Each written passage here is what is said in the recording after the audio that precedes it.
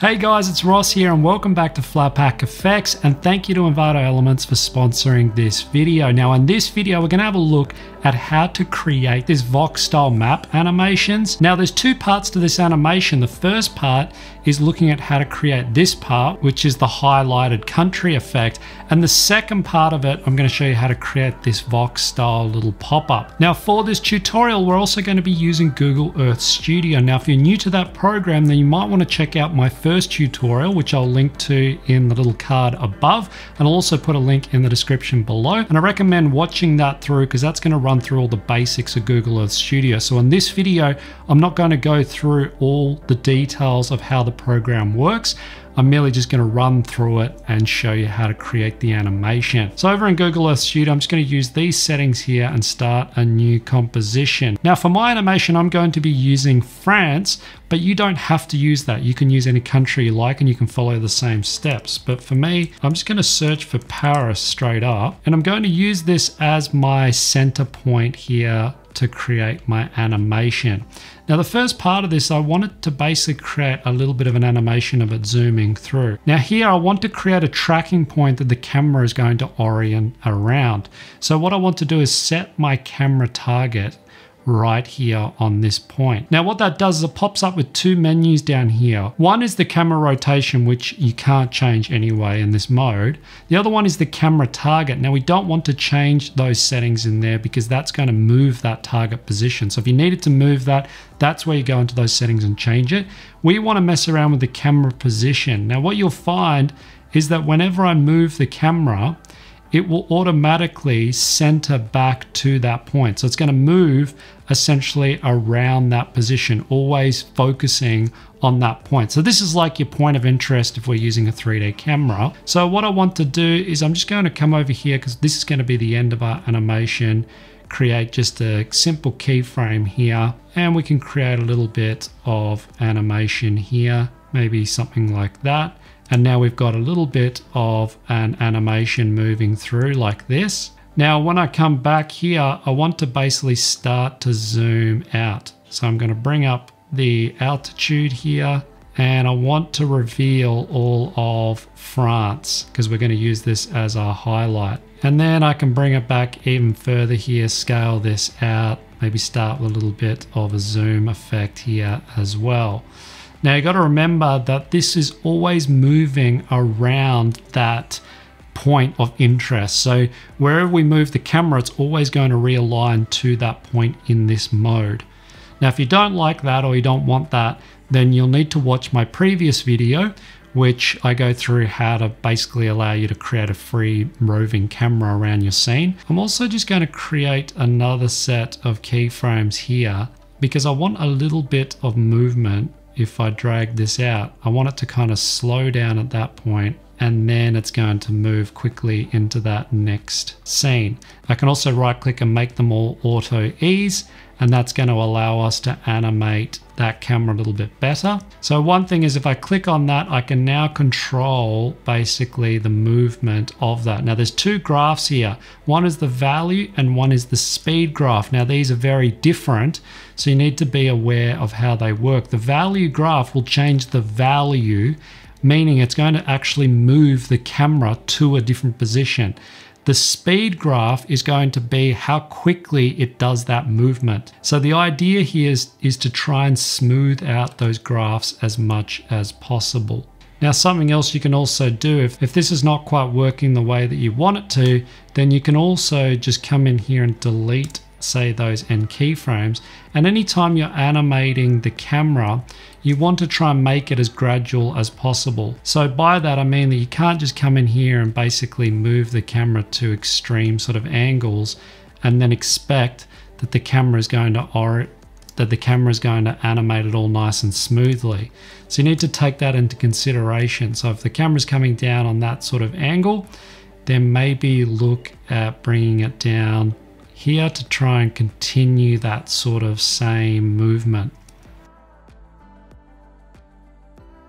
So you want to try and create a nice smooth graph here. If you get really stuck with your animation, it's not smooth, just delete some keyframes, start again, But this is the sort of graph movements that you want. You want to try and smooth it out so it's nice and smooth like this. And then maybe bring the camera over here, create another keyframe there. At this point, it's good to try and think ahead about where you can position different text in your scene. But for instance, if I come over here and right click, I can create a new tracking point. I can also right click on my point of interest here, and that's going to create a tracking point in red. Now, these are essentially going to be tracking points or null objects inside of After Effects when we export it. Now that I've got my animation how I want, I'm now ready to export the thing. So I can come up to render and then I can choose how I want to export it. So for me, I'm going to use an image sequence. I can select the destination and I can set up the dimensions of how much I want. Also, I'm going to use my After Effects.jsx, and I'm also going to leave this coordinate space as global. I can also choose where I want to save it, and then I can just hit start and then wait for that to render out. But before we move on, a quick word from today's sponsor. Envato Elements is a one-stop shop for all your creative needs. Now, I've personally been using them for the last few months on every project that I've been working on. For one project in particular that I've been working on, I've used a lot of assets from Envato Elements. Now, if you're someone who wants to use a lot of map animations in your videos, these two are really interesting. The first is this map Route Animator, and it's really handy to have this because it makes creating these style of map animations really easy. So you might want to check out that. And the other one that I really like is this one here, which is the Flat World Map Animator. And this allows you to pretty much just go to any part of the world and you can basically create different highlight effects as well as lines and add text over the top. So if you're someone that wants to use a lot of map animations in your videos, then these are two templates I definitely recommend checking out. And they're made super affordable with an Envato Elements subscription. Now, if you want to check them out, then I've put a link in the description below. What I need to do is come over to After Effects. I'm going to come down to scripts and just run script file. Now I need to navigate to wherever I've saved that. And I'm just going to select that .jsx file and hit open. Now, as soon as I do that, it's automatically going to create a new composition with our map animation already in there. And it's going to create the 3D camera and everything that we need. Because we got two tracking points that it's already created, it also creates text for each of those layers. So what I can do is I can take one of those text layers. So where I've got, say, my main tracker here, I can just take that text layer. I'm just going to hit Y and reposition that anchor point there, move it back a little bit. If I come back here, I can just drag up on the scale by holding Shift.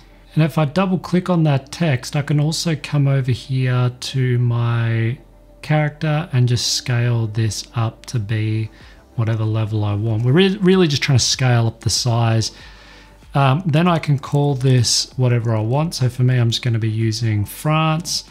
And then with that layer, I can just use the tool here, the 3D tool here, to move this and position it however I want. And what I did with mine is I just came over to the toggle modes and I changed this to be overlay. And it's going to kind of give it this interesting look here that we've got on screen, which is quite nice. And behind that, I want to put in that map. So when I went online, I just found this image of France. And what I did was I just basically put that into my composition and I made it 3D. Now, as soon as we do that, it's going to kind of mess up its position. But what I want to do is make sure that it's selected as that tracker. And then I can come back to the transform properties and just reset that. And then I can kind of reposition this by scaling it up here and roughly then get it into position here. Now, once I've got that in the right position, then I can come over and also make that overlay.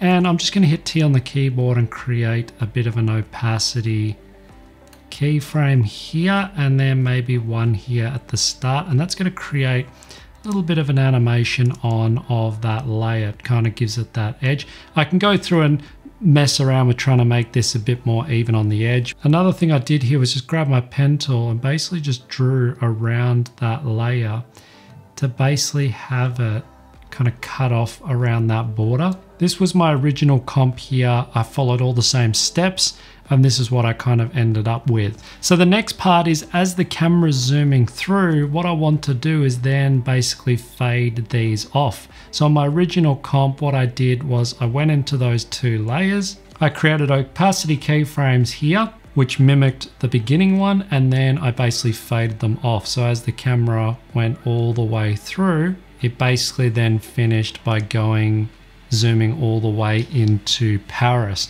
Now for the last part, what I did was I added this little title. So what I did was I created a new composition. I gave this one a name, and you want to make sure that this is also set to the same settings as your project, and then hit OK. Now in here, I want to create the title, and this is the title that I created.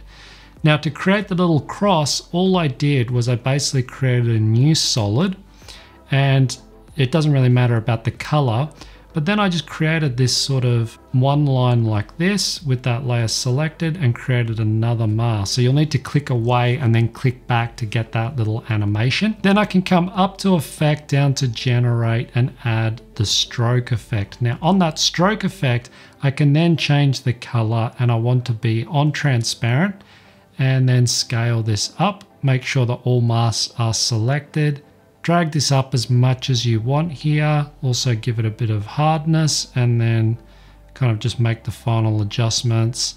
And then you've got your little cross for your title. This can be whatever you like, but that's what I did. I've seen it in a VOX video. And then for the title part, what I did was I created some new text. I can give this title, I'm just going to turn off that background. I can scale this up, kind of position this wherever I need it to be. And over here under the effects and presets, if you come down to the text and then animate in, there's lots of different options that we can use. Now for this one, I want to use straight in by character, and I'm just going to drag this onto that layer. It's going to have this sort of animation like this.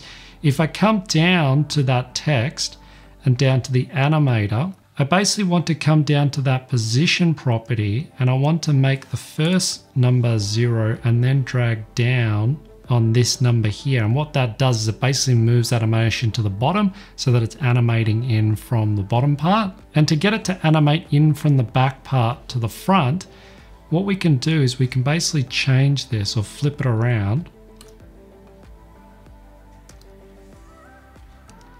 and drag this front part in like this, make this easy ease, and then we get that little animation of that text layer. So we kind of get that text animating in from the back forward. The back part of this, I wanted to create that little banner.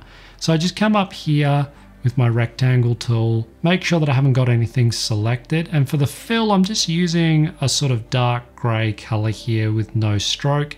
And I can just draw out a box that sits behind that layer, drag it down behind my text like this, make sure that yellow marker is over the top.